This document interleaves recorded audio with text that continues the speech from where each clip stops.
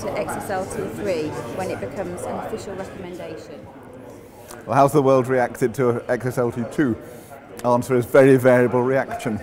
Those who use it, and use it heavily, get enormous amounts of value from it and they love it. Those who don't use it, well, they react by ignoring it. And I think that's the way with programming languages. Very few technologies end up dominating the world, and it's not the aim, I think, to be exclusive and dominate the world.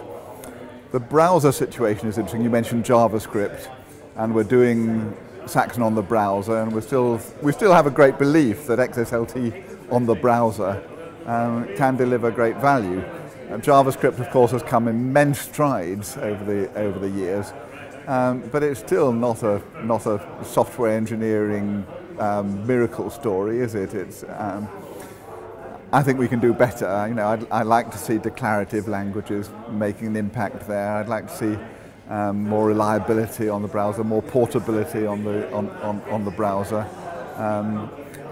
But XSLT really has proved itself, and the main uses are the big server-side applications, the people doing. I mean, most of our users, I think, banks, publishers, they're processing very large quantities of data, and the data's all in XML. They're using XSLT for it, and every ounce of productivity and performance they can get is of value, and most of that is server-side. XSLT3, well, I think we know that with a mature technology, the world moves forward slowly.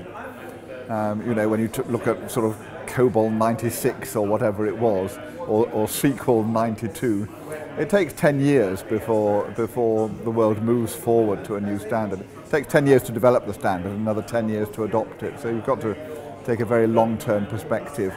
But I think the things we've done in XSLT3 have value, and it's worth waiting for the adoption.